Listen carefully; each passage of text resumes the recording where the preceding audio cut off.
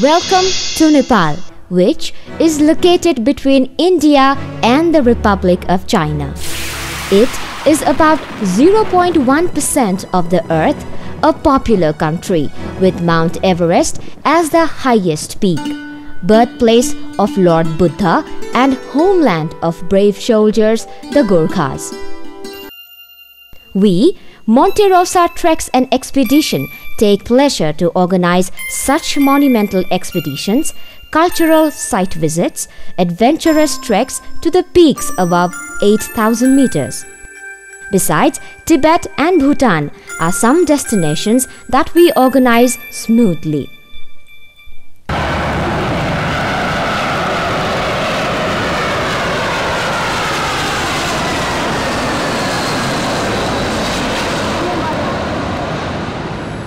This time, we have a group of 30 tourists from Europe for Nepal visit for 2 weeks.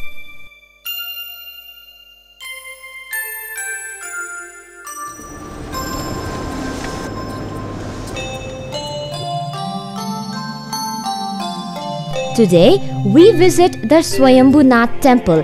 This is one of the world's glorious shrines. It is believed to be 2,000 years old, and this dome-shaped chaitya, which forms the main structure, is made of brick and earth. Painted on the 4 bases of the spire are the all same eyes of Lord Buddha. Legend has it that Kathmandu Valley was believed to have created out of the primordial lake on this blossomed lotus flower, which emitted a brilliant flame. The locals worshipped this miracle as the Swayambhu, or self-created, and preserved this divine flame by stone blocks and built a chaitya on it. Located 3 km west from downtown, one can view a bird's eye view of the Kathmandu Valley, where we can see 3 architectures, pagoda, stupa and shikhar at the same time.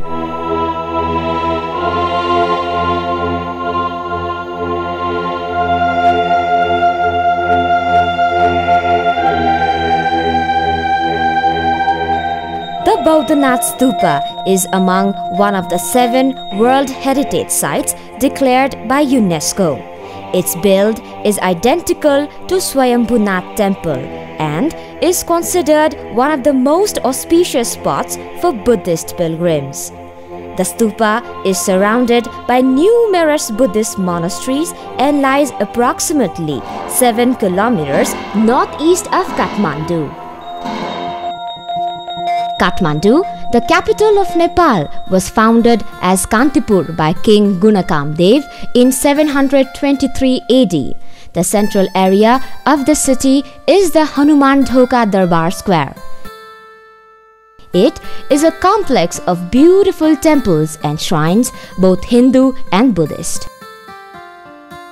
Most of them were built between 12th to 18th century. The Darbar Square, with its old temples and palaces, epitomizes the religious and cultural life of the people here.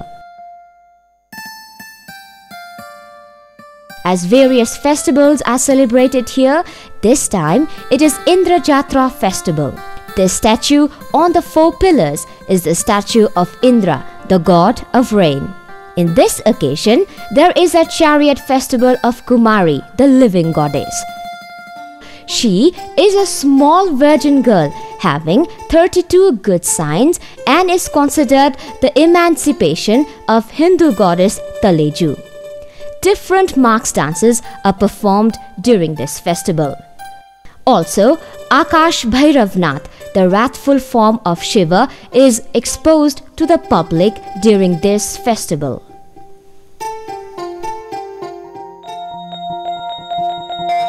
There are many temples in and around Kathmandu, but the temple of Pashupatinath enjoys a special significance.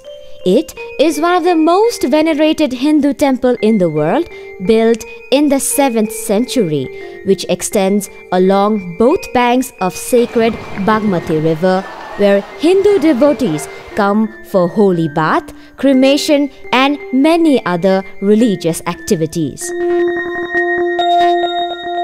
Bhaktapur. Bhaktapur literally means the city of devotees and is among one of the 3 major cities of Kathmandu Valley. It is renowned as the home of medieval art and architecture, fabulous culture, colorful festivals, traditional dances and typical Newari lifestyles.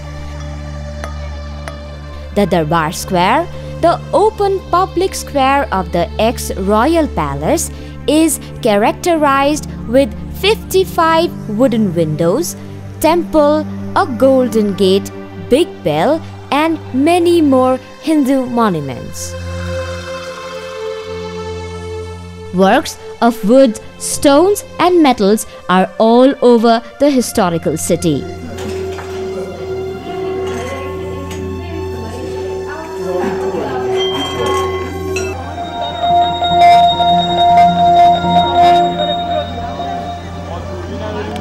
Next to the Darbar Square is the Taumadi Square, holding 2 giant temples in pagoda styles, the Nyatapola and Bhairavnath. The former, which is the tallest temple in the valley, was built by King Bhupatindra Malla.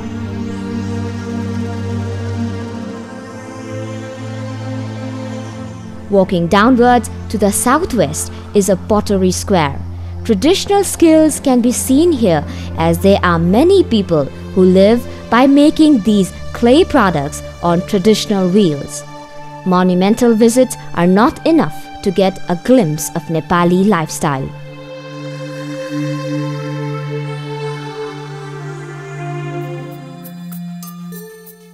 Among the 3 main medieval cities, Patan was founded in 3rd century and is also known as Lalitpur, which means the city of fine arts.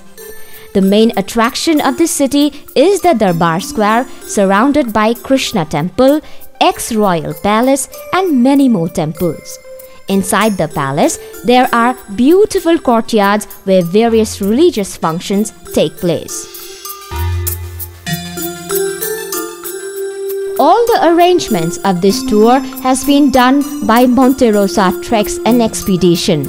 In days to come, if you would like to visit this paradise without any hassles, you can contact us for all the arrangements.